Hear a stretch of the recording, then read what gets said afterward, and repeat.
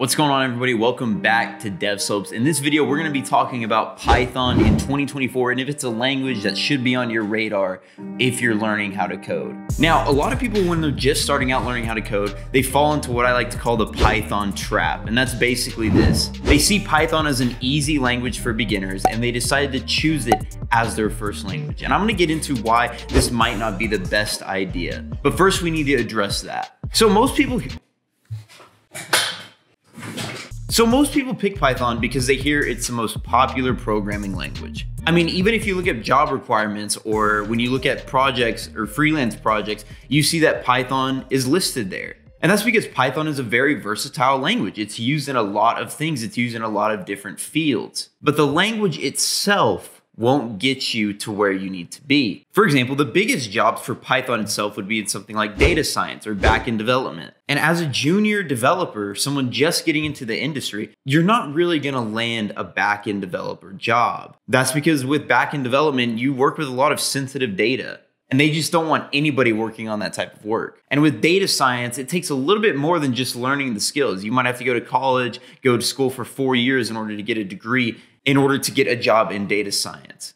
And for that, it's not appealing for a lot of people. And then a lot of people say, well, you know, Python is a great starting language for somebody interested in learning how to code. It's a great point of origin for them. That way they can have an easy entry into the tech field. The problem with this is that if you choose to learn Python just because it's an easy language, there are tons of easy languages out there, and those other languages might leverage you in a position more in line with why you want to learn how to code. And that's the key behind this entire video, is path. What path do you want to go down? When you're choosing your programming languages, you don't just want to focus on the languages themselves. You want a set in stone roadmap that you can follow to get you where you want to be.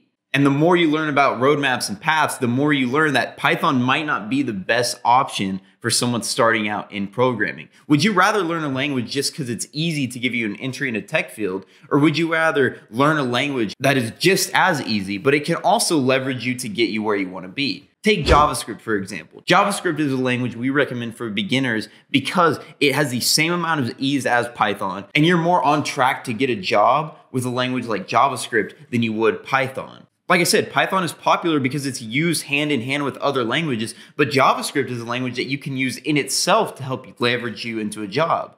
And here are some more popular paths: iOS development, Android development, web development. If you wanted to become an iOS developer, you could see how Python wouldn't be a great fit because iOS development doesn't work with languages like Python. It works with Swift, and you have to learn the iOS framework. Same thing goes with Android development, Java, and Kotlin. So you could see how learning Python wouldn't really benefit you if those are the set paths you want to go down, and you'd be much better off spending your time learning the things you need for the field you actually want to go down. Now, I want to take a step back. I'm not discouraging Python as a language. Python is very valuable. Python is used in, like I said, a lot of different things, but Python by itself isn't what you need to help get you the job. Now, let's transition to something like front-end development where Python can be very beneficial too.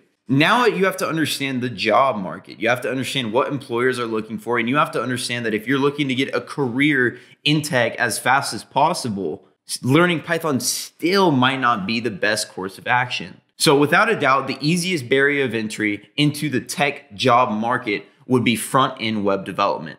And that's because it's a pretty relatively easy field to learn. It's not something you have to go to school for. And it's not something where the languages are too complex. Like, you're not having to learn things like C++ or C#, but there's still a lot of languages that are in web development. So as someone just learning how to code and wanting to get a job fast, front-end development would be the route to go down. And the languages you would need for that, of course, HTML and CSS. These are your base blocks. And then instead of learning Python, you would want to learn JavaScript. Because if you look at what revolves in the technical space when it comes to web development, JavaScript is king. And Python is a subset to that. It's used, and it's used a lot. It's used everywhere, but it's used as a tool, not as a primary source. So the gist of this entire video is don't spend 1 second learning things that won't get you where you want to be as quick as possible. And of course, this video isn't necessarily for advanced programmers. If you're an advanced programmer and you're like, man, I want to learn Python, then of course, go fiddle with Python,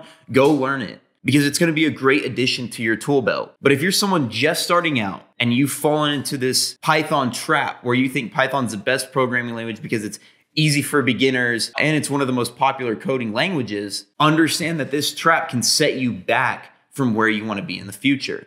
Like I said, the entire video is about finding your path. So before you go dive in and learn a language like Python, and before we go even further, I would say this about any language. If you wanted to learn web development, I wouldn't tell you to go out and learn Swift. All that this comes down to is what path do you want to go down and what languages will help get you that path. Let's go back to web development, for example. HTML, CSS, JavaScript, and React. This is a path that is the most in demand with research that shows that this is what employers are looking for.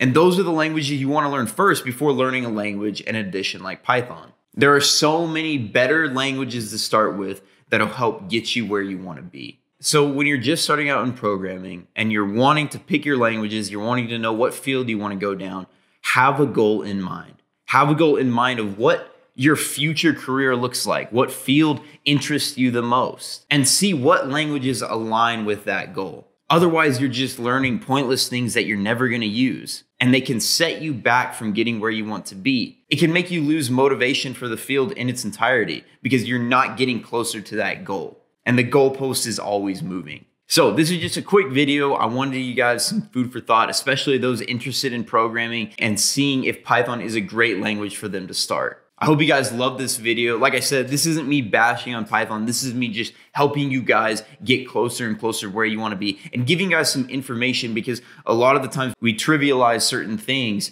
that won't really help us in the long run. Thank you guys so much for this video. Please hit that subscribe button, and I can't wait to see you guys in the next video. Peace.